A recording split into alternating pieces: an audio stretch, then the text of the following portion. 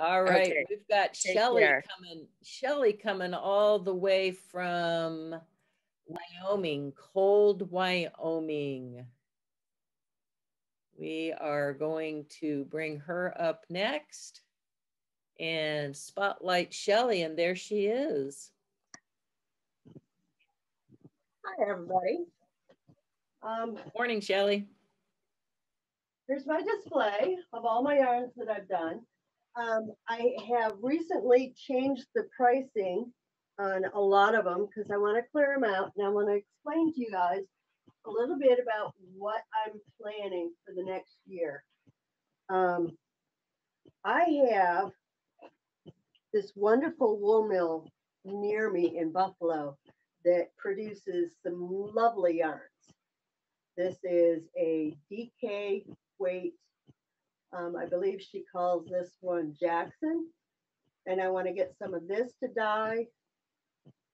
And then there's this, which is a bamboo wool. And it is so soft and squishy. I want more of this, lots more. But to do that, I need to get rid of some of my inventory. So let's go over some of the things that I have. I'm trying to put together some color groups.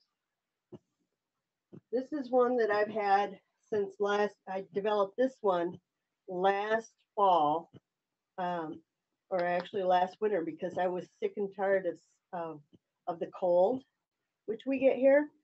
And I have, let's see, a few colors that would go really well with this. The sock yarns, any of my sock yarns are $26. So these two would be $26 a skein. And this is a merino, and this is 27. Throw that in the box.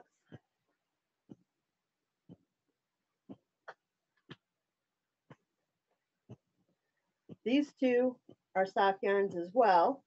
This one is actually dyed with indigo. So it's a really dark, true blue.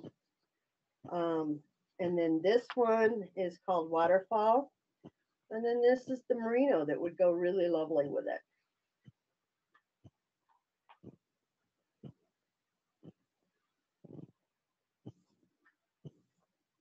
I know I've gone over several times the Bluera yarn that I have. This I actually got from the wool mill. I bought everything that she had. She was doing an experiment with her wool and a wool that she had bought from Europe, I believe, that was an alpaca. And she combined the two, and this is what came up. And it didn't go through the milling process very, very well. So she decided not to go with this. She had lots of it, and I bought it, and it's still a lovely, lovely soft yarn. This one is Red Rocks and Turquoise Skies. Reminds me of Sedona is what it reminds me of. This one is Wildflower. And this one is Monet's Palette. And those are 27.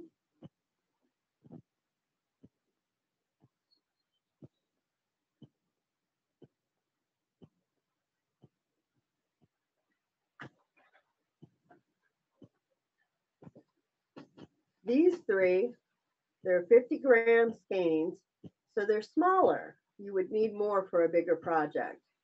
But you can make a hat with one of these. They're $12 a skein. The goal is to get rid of all of these and move to a different kind of yarn. I want to start buying all my yarn locally for dyeing. These ones I did as part of an autumn colorway. Are you hearing me? Yep, you sound great. I'm just letting you go there. All these beautiful colors, and that shawl you have on is mesmerizing. You like this? This was done on my loom, and I was playing around a little bit with an overshot just to see what it'd look like. Um, so it was a lot of fun, and I had yarn that I needed to get out of my stash. So It's just beautiful. let's see.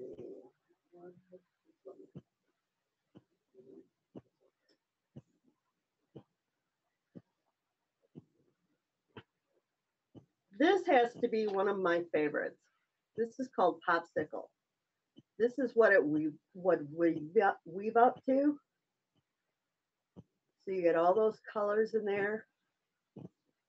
And I have these three colors that would go really, really well with it. It's a worsted weight yarn. These two are sport weight. So they're a little bit thinner, but not by a lot. So these would really go well together. That would make a beautiful shawl. Or weave a scarf with it.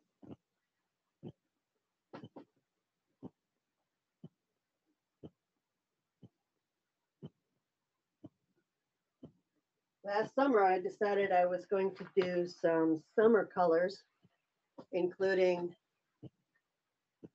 Americana.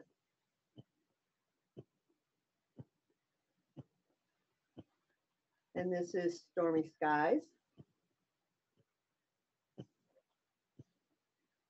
And this reminded me of a summer sky with clouds in it.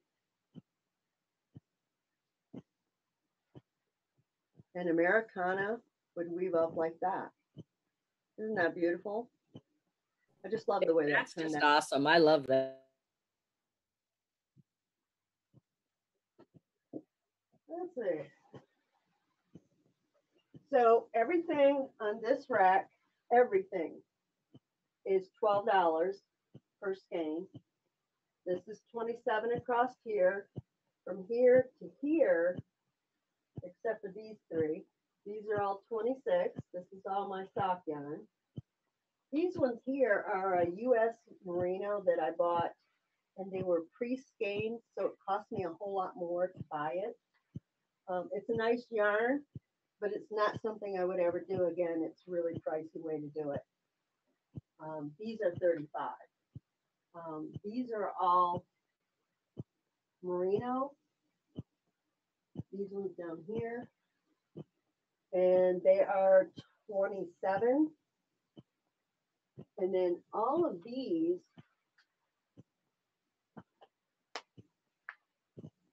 are 22 right now. Again, the goal is to get everything sold so that I can start bringing some new stuff into it. I have still lots of these bundles. There's 5 of them in there, and there's a variety of colors. Basically, it goes from really dark to a really light. And this is actually more, they sold it to me as a fingering, but I would call it more of a lace weight. And I have several different colors. And all of these are available on the website.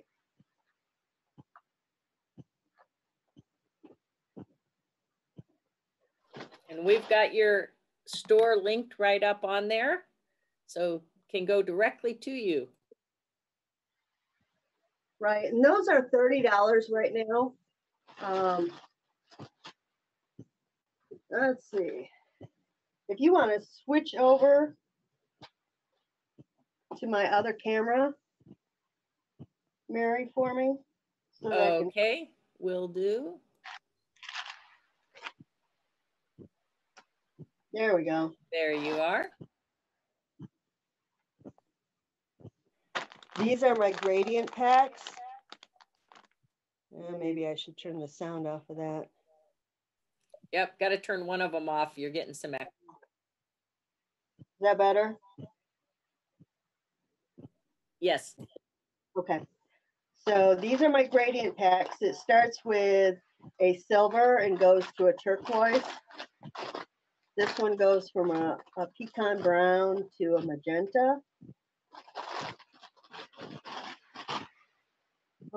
Those are, how much are those right now? Got it written down somewhere. And Shelly, what's the total yardage in those gradient packs? Those are beautiful. Those gradient packs have,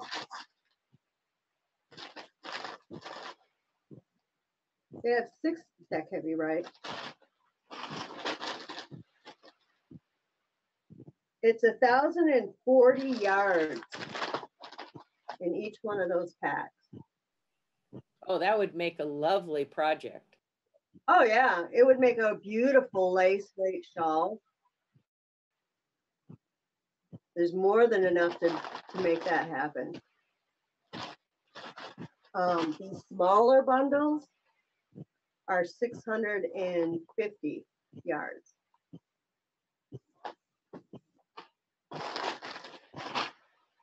Now my cards are all over the floor.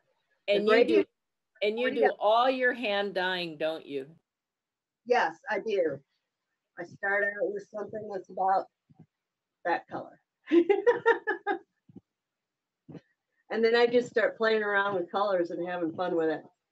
I did a lot of roving last summer and a lot of spinning. And if anybody has any ideas at all what to do with the little bits and pieces, I've got a lot of it. And I anticipate I'm going to have a lot more. You know, I think for us spinners and dyers, we all have lots of little bits. I just like to do a Sayori type of weaving where I use lots of different little bits and pieces. Right. That's what I was thinking about doing with it, is making like a scarf that's got all the different colors in it. If anybody else has ideas on what to do with the bits and pieces, chime in on Facebook, because there's all kinds of great projects out there. Yeah, I could use all the help possible on that. Okay, so this is my prices. The 5 packs are 30. The 6 packs, which are like this one, at 35. And that's 972 yards. And then the gradient packs, which are the 8 packs, are 40. Let's see. Let's go over some of the jewelry that I've done recently. Because that's a wonderful project that I can do while I'm sitting in front of the TV in the evenings.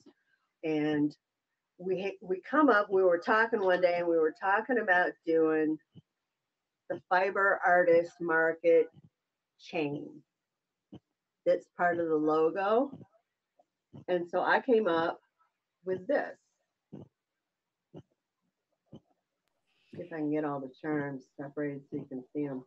And I love that.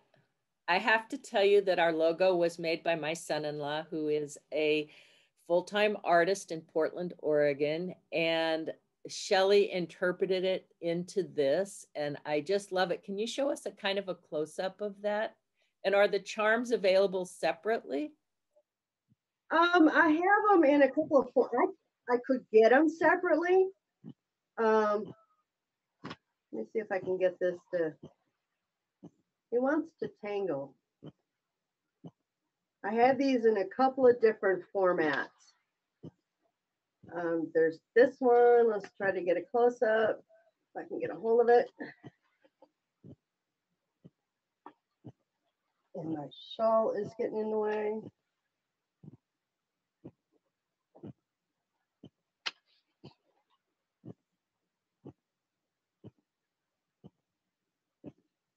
There you go. That's fabulous.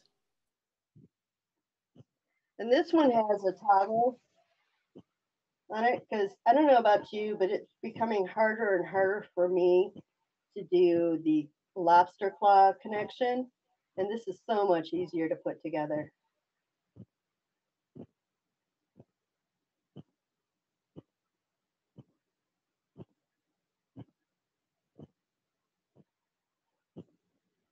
Well, most of the time, right? Most of the time. Unless you're on screen, and then it becomes, oh my gosh. Yeah. I have that. Oh, that's perfect. And then I have, those are 25, and I have several of them. Some of them have blue and white beads, some have red and white beads. And then there's the green. You see the blue on that one. Now the difference between this green one and this blue one is every one of these charms is on a removable ring. So this is basically an earring, but you can use these as stitch markers.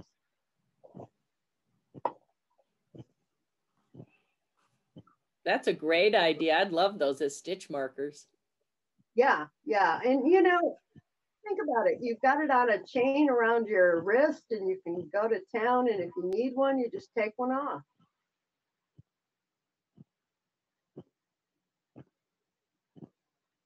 And again, these are 25.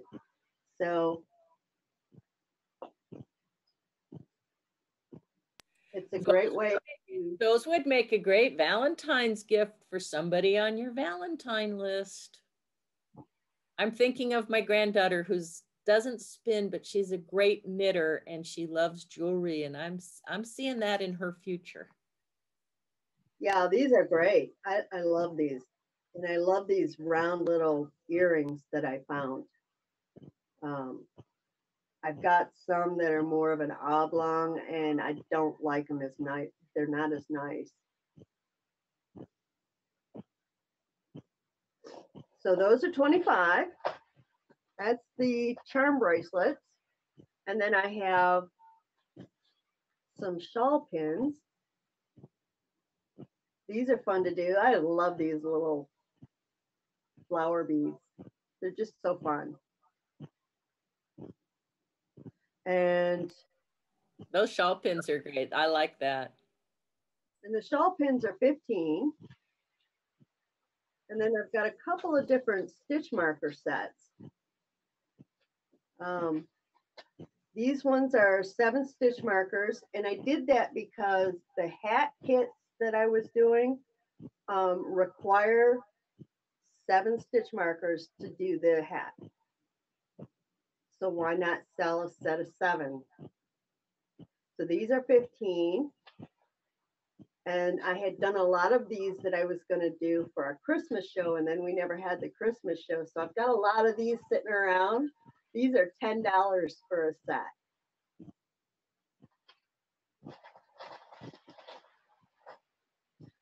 That covers most of the jewelry. I also have earrings, but they're all hidden away.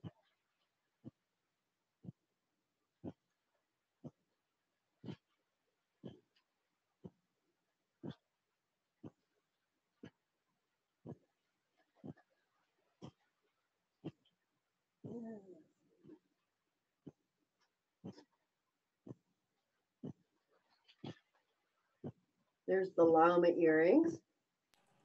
Oh, cute. And those are $12. Here's some goats.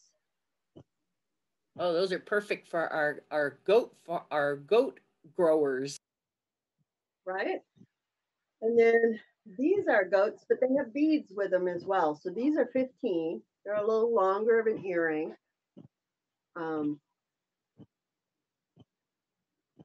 But I wanted to have a couple of options because some people are not real wild about plain. And then I have the snowflake earrings. Oh, how cute. Those goat ones will go great with our next person who has mohair from her Angora goats. It's a perfect match. Earrings. So that's the jewelry that I was having fun with. I have some towels because like I showed earlier, I'm a weaver. And when I do it, I do a lot of it. And then I end up with lots of little scraps. And this is what I do with my scraps. I make little bags out of it. And I have two of these that I carry in my big bag. One I use kind of like as a clutch purse with, you know, cash and wallet and whatever in it. And then the other one I keep all my medication in. Helps me organize my bag better. I love how you've woven those. And then do you line the inside? Oh, yeah. Yeah, let me open this up and get all the tissue paper out of it. This is what the inside looks like. Nice. That would help keep everything together. Yeah, it's a nice solid bag. It's well sewn. The only thing I haven't figured out is how to put a handle on it. I haven't mastered that part yet. I bet we have somebody who can teach us that in our great group of fiber folks. Now, what kind of loom do you weave on? It is a Loomcraft 4-shaft loom. Grab my phone here real quick. Get my fingers out of the way. There's my loom. Oh, beautiful. I picked that up at the Estes Walmart a couple of years ago, and have just been having a ball with it. So I have these Huck lace towels that I did. This one is called, the pattern is called Gothic Cross. And I've got a bunch of colors of that because I put a 14-yard warp on my loom and just changed the colors after a couple of towels. So I've got lots of different colors of this. And then I had a friend whose daughter was having a little boy. So I made baby blankets. Oh, so pretty. These are so nice. This is a nice receiving blankets weight. And they're 45 and they're fairly large.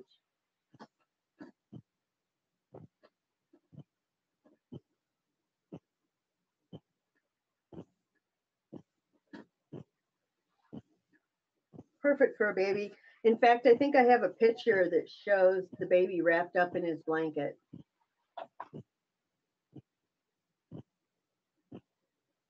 And then I had a friend that I worked with who was having a baby girl, so I made these.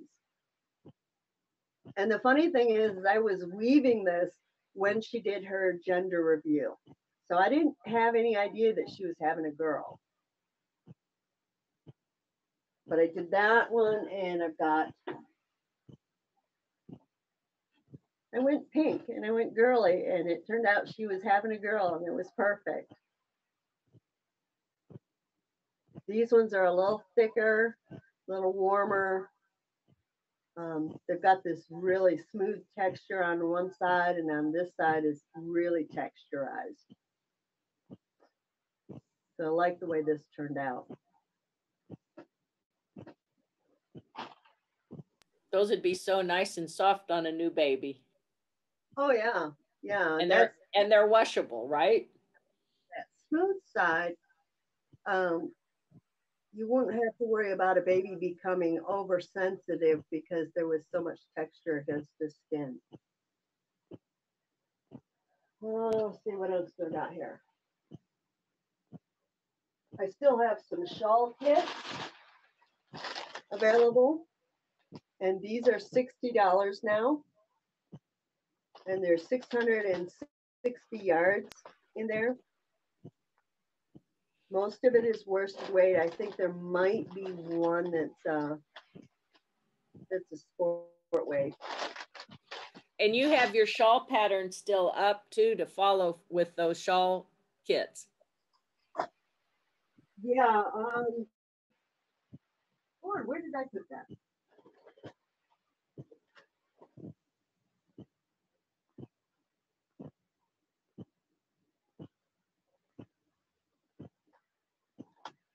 So that's the shawl. And that's the pattern that I have on the website that goes with this kit.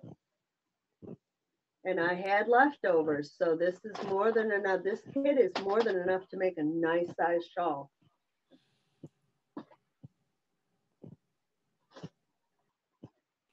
Beautiful rainbow colors.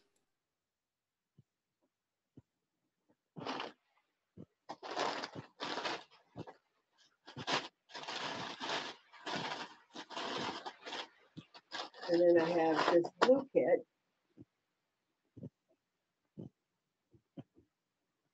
And again, these are $60. Well, let's see. What didn't I cover?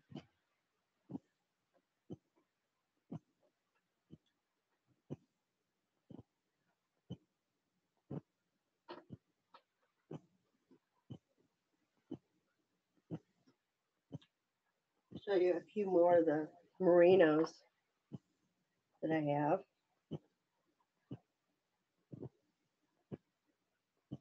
And there's 400 yards in each one of these skeins.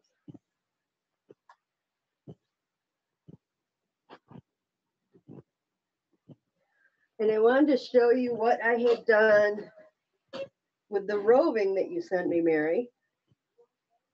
Oh, I'm excited. Oh, that's the Cotswold. It dyed so beautifully. That you sent me. How do you like spinning that Cotswold? I haven't gotten to spinning it yet. I had some of that acrylic on my loom, and then I had gotten the merino from Judy, and I started spinning that, and I just about got all my bobbins full. So I have to empty them out before I can get to this. Well, that certainly dyed up beautifully. It's a kind of a light gray, and it just dyes beautifully. I love the Cotswold. And then this is the other one. Oh, beautiful. Very nice. Got some purples and And gray. we've got lots of them. And if anybody likes the Cotswold and likes the long curls, we've got the fleeces and we have the roving. So give us a look up. But boy, those colors came out so vibrant. Oh yeah, this is going to be fun. I can't wait to do this one. The colors are gorgeous.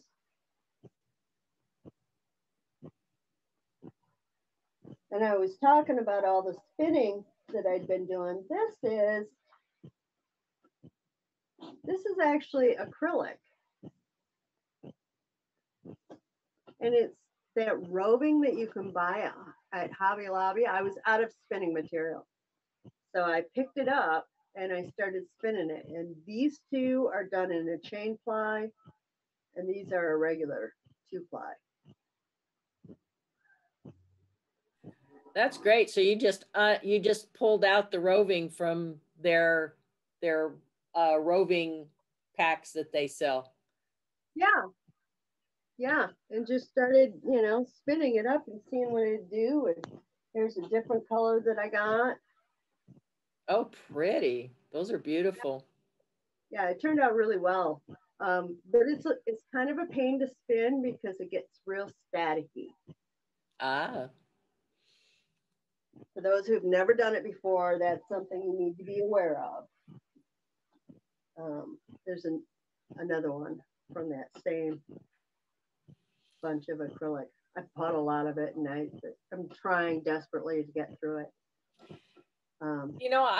People say, oh, acrylic, I don't want to use acrylic sometimes, but honestly, when I make baby blankets and baby things, having been a mom and a grandma, I use acrylic because, you're busy and I want to just pop the stuff into the washer and be able to use it.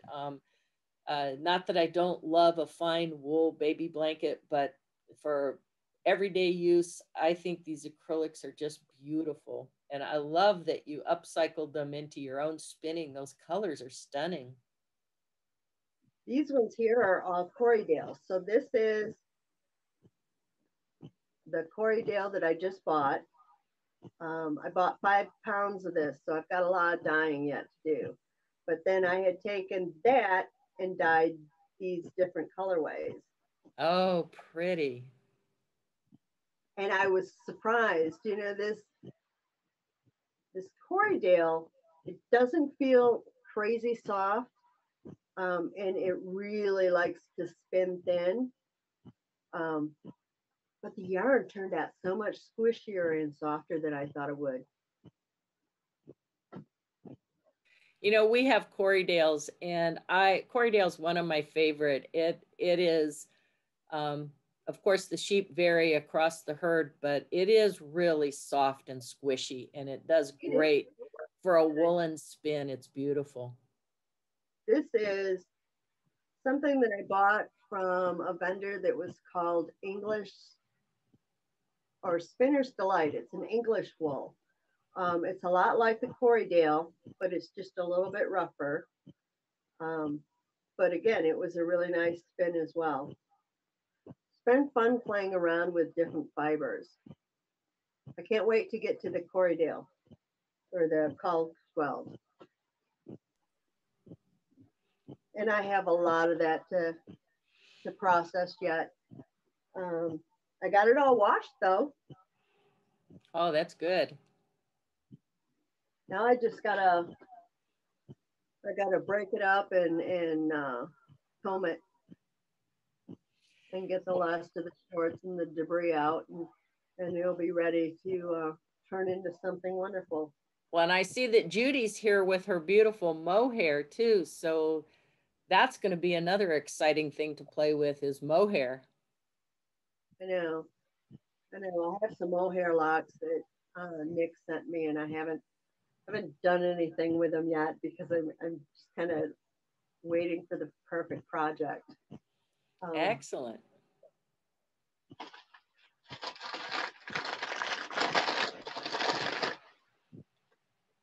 Oh, those are pretty mohair locks. Yes, they are. And they require something beautiful to be done with them. Oh, yes, they do. Tail spinning. Yeah, I've seen that, but I don't know anything about how to do tail spinning yet. So the perfect time to learn. That's what they always tell me. That's what I need to do is learn another thing. Well, that's the perfect lead up to Waterloo Mohair because she's going to have lots of locks to show us, I think.